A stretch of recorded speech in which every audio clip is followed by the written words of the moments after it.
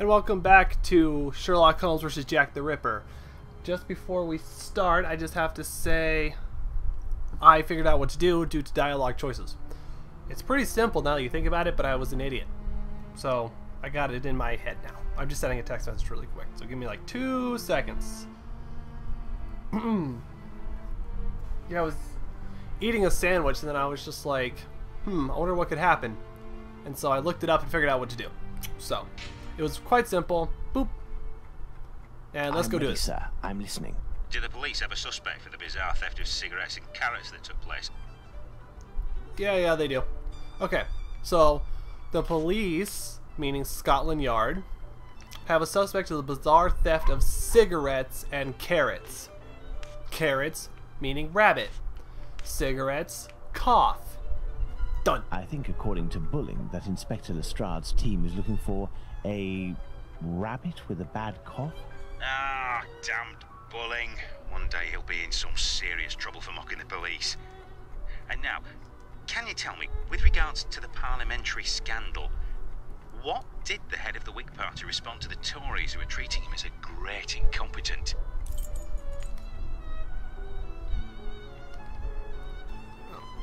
What? With regard to the parliamentary scandal. What the fuck is a parliamentary scandal? The head of the Whig Party respond to the Tories who was treating him like a great incompetent. Okay. Great incompetent, meaning an idiot. So already has the newspaper. The Tories respond to the Tories.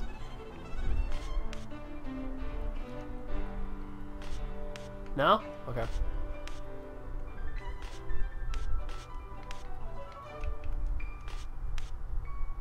Nope. Okay. Makes a lot of noise. Secrecy? No.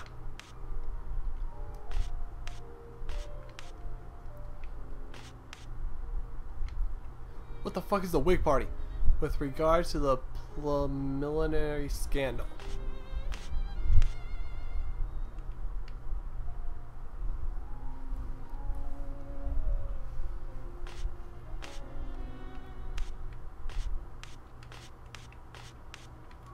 Already read the newspaper?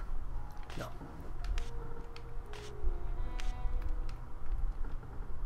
Alrighty.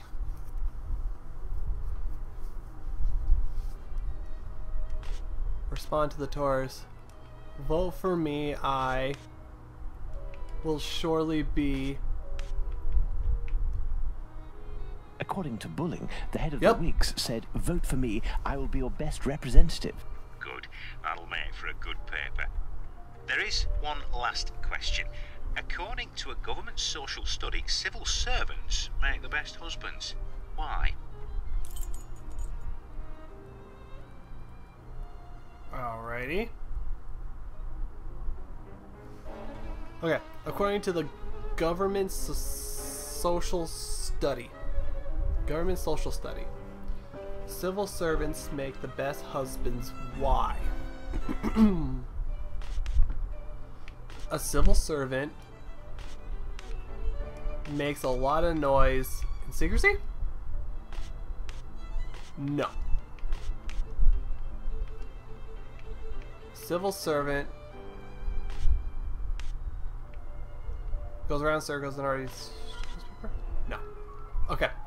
Civil servant. Oh wait. What happens if when he comes home from work, he will surely be.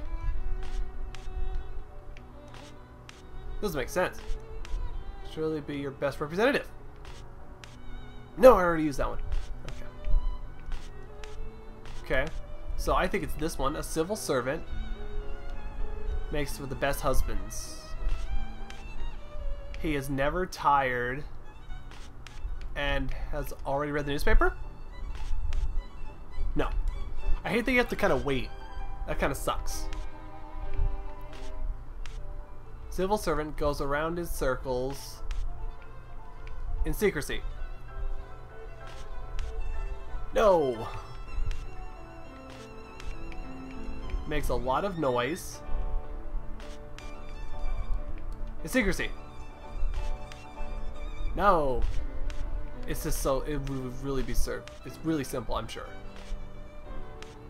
Civil servant, when he comes home from work, has already read the newspaper. No. So it's one of those two.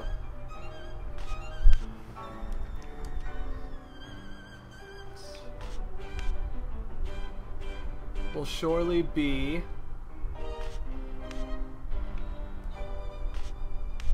that doesn't make any sense because we've already used will surely be. So it's either goes around in circles and secrecy.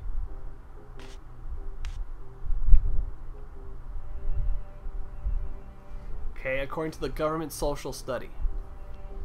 So I already read the newspaper.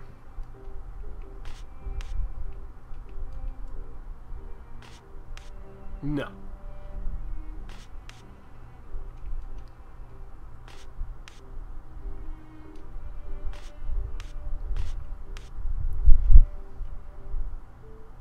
So, servant.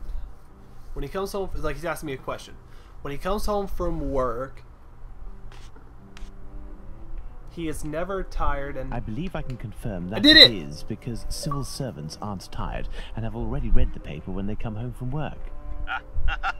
Very true. Good. It seems like Bulling has finally done his work. As everything is all in order, can you now tell me where the information is that you sent to the agency? Yes. There is a large brown envelope near the dispatch cabinet. It's in there that we exchange our tips with Bulling. 1,000 thanks. Goodbye, sir. Awesome. My salutations to Bulling. Sure, why not? Okay, so... Right there are several documents in this file.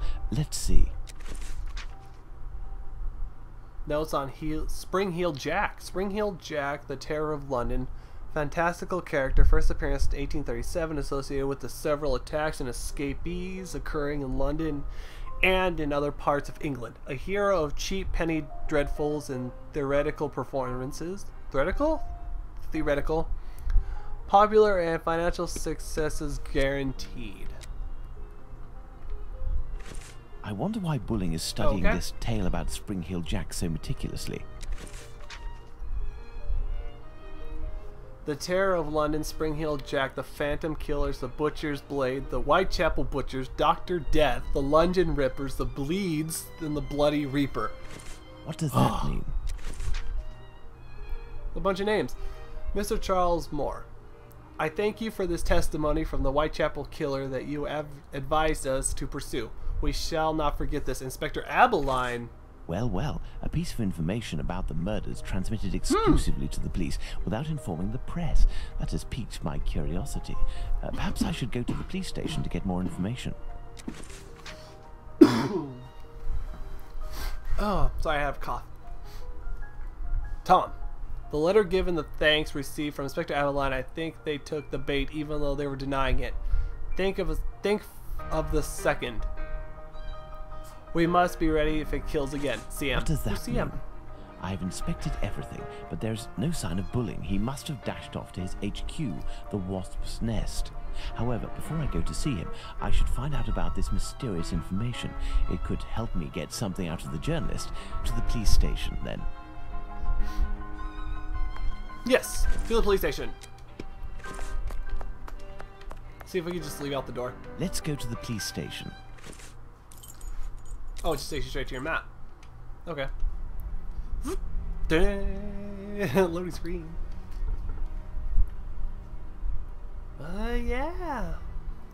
This is Let's session go to the 8. police station. Wow. I am playing the fuck out of this game. Like, honestly. Oh, someone's gonna stop us. Back again, are we? Come this way, good man. The inspector has a few questions to ask you. I'm not Sherlock Holmes, if that's what you're Here is asking. the man, Inspector. Congratulations, Humphreys. So, my lad, one would say that you owe us a bit of an explanation for having left something with us. What is your full name and profession? Sherlock Holmes, consulting detective. Well, how about that? Mr. Holmes